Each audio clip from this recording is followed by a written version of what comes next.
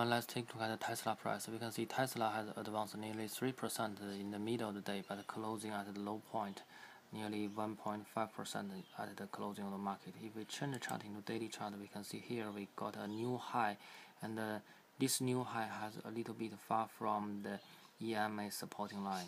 But the constructive sign is that we have got a new high with a comparably small volume. That means there's not too much distribution at this point. So in my opinion, in short term it's a little bit overbought and need to pull back a little bit.